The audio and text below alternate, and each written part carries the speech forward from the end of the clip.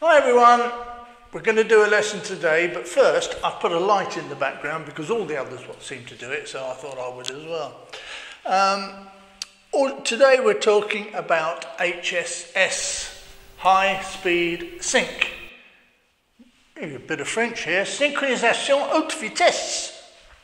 Good educational program, this bit of French.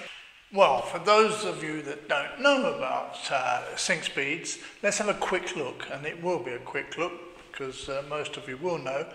What happens normally is very expensive graphics, these. What happens normally is the shutter, we'll start, that's the shutter closed.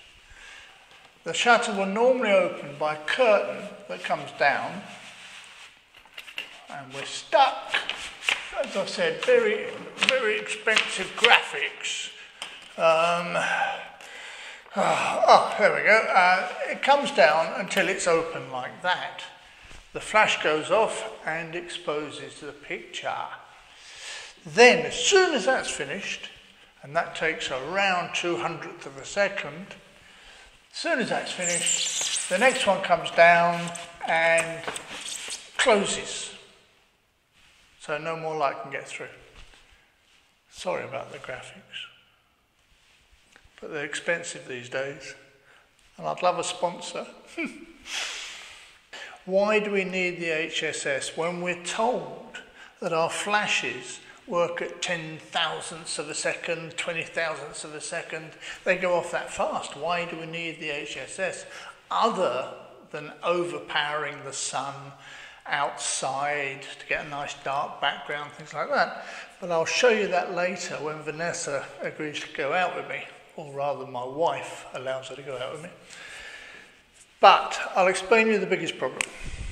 The flash goes off, then it dies down, and it dies down in a graph a bit like that.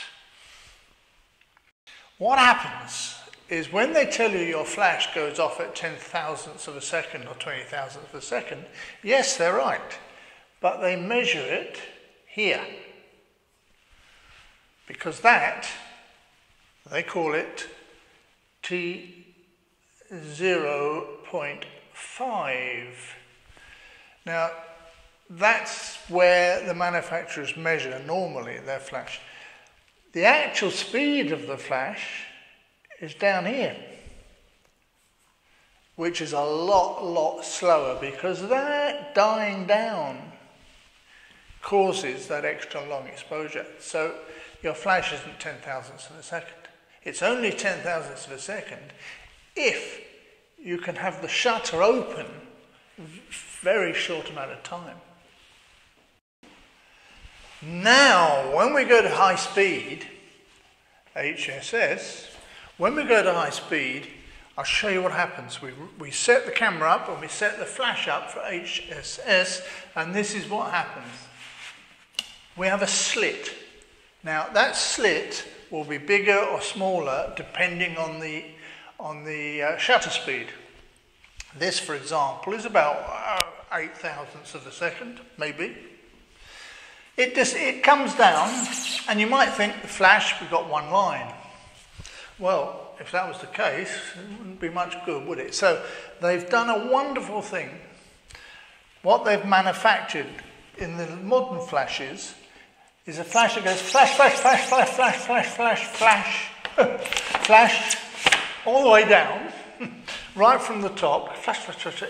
It sends pulses of flashes that appear to be a continuous light. And that's how it works, and I find that absolutely incredible.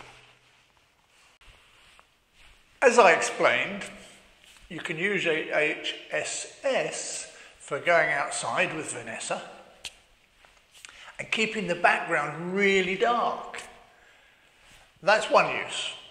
Fantastic, you can work at 8,000ths of a second at f11 outside in bright sun. You can imagine the background will go nice and dark, and the flash on the subject will be perfect exposure.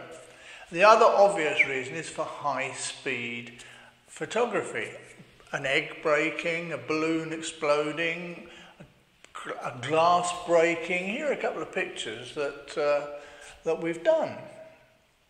Now, a lot of people think you can do that type of photography in a room with no lights on and just open the shutter and fire it either with a trigger that will fire the flash, etc.